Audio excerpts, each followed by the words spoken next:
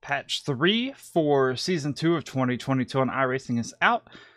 It's not a large one, but let's see what we got today. Under General, the communication protocol used by the UI has received a version upgrade. Under My Account, resolved an iRacing credits display issue where trailing digits were being shown on the My Account screen. Under My Content, filtering by favorites on the cars page now properly displays recently favorited cars without having to refresh the page. For up next, the existing end time column in the table view has been renamed Duration and now supports displaying a duration in laps or total time, and the actual expected end time is now displayed in a tooltip. Under Create a Race, tooltip descriptions are now available when selecting a restart type. For Team Racing, tooltips and descriptions of the fair share requirements for Team Racing have been updated for clarity. For AI Racing, fix the grammatical error with the alert for the recommended number of AI drivers. Under Results, a new button has been added to the Recent Results page that allows a user to look up session results via an ID. So only numbers are allowed in this input box to retrieve results.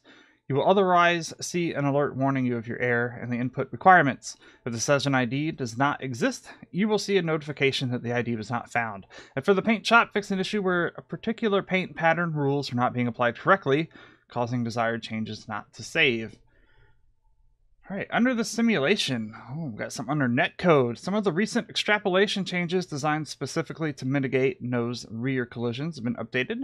These latest adjustments are designed to prevent erroneous rear-ending predictions and should work better for agile cars that are pulling out to pass or traveling through braking zones and corners. For AI Racing, the AI drivers have improved their racing skills with the NASCAR Cup cars. AI drivers have improved their defensive driving techniques at Long Beach, and AI drivers have improved their racing skills at the oval, just the regular old plain old oval for Atlanta Motor Speedway. And then the iRacing memory pool consumption for AI Racing has been improved, particularly for large and varied car class fields at large tracks. For graphics, some graphics and display related settings have been moved from the app INI file to the renderer INI files. For audio, fix an issue where some vehicle brakes were not generating brake sounds.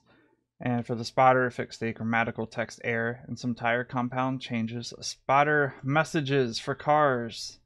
Under the Next Gen Cup cars, drafting drag response is updated. For the ARCA cars, tape has been visually adjusted for race and qualifying garage tape settings. For the Audi RS3, minimum allowable tire pressure has been increased to match the touring car class requirements. For the dirt late models, for all of them, fix the severe suspension issue that could occur when certain setup parameters were in use or a significant collision occurred.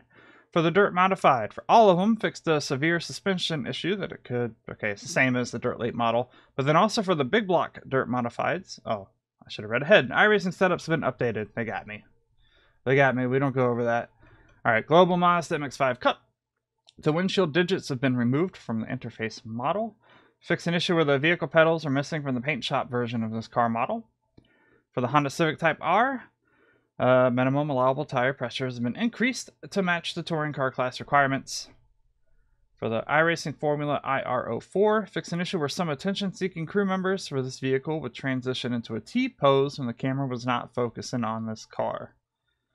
And for the Mercedes F1 car, the new damage model system for preventing suspension hyperextension has been disabled for this vehicle since it does not work correctly with this car's suspension design. Alright, under tracks, for Atlanta, a track marshal has been rescued from the jaws of a hungry fire truck. For Imola, fix an issue where a fence was an incorrect dark material. For Barber, the price of this track was recently updated to $14.95 to match comparable results. Ooh, I'm glad I already have that track then. Maybe I got a deal on it. Bristol, for the dirt version of Bristol, updated the pit entry area so driving closely by does not trigger a pit entry. For Charlotte, under the Roval turtle curb properties, sausage curbs, have been adjusted for improved physics interactions with vehicles using the new damage model. And also under the Roval, unburied some cones. For Nürburgring Combined, fix an issue where the standing start grid location was accidentally moved onto the back straight. For Phoenix, the pit lane opening has been adjusted to prevent an exploit. Ooh. And then finally for Watkins Glen, a new flagger platform has been added. The grandstands have been updated. Fixed some camera distance visual popping issues with a few environment objects. and fix an issue where a chain link fence was opaque. So that's it, just a little update today. No new damage model for the next gen, which are the current gen, the Gen 7 Cup cars. I thought that was coming soon. That might, I guess they're going to wait for the full season, next season to come out. So I guess maybe on Season 3 we'll get that. Anyways, yeah, a couple little changes and fixes. Hope it was informative. Please like, favorite, subscribe. Bye!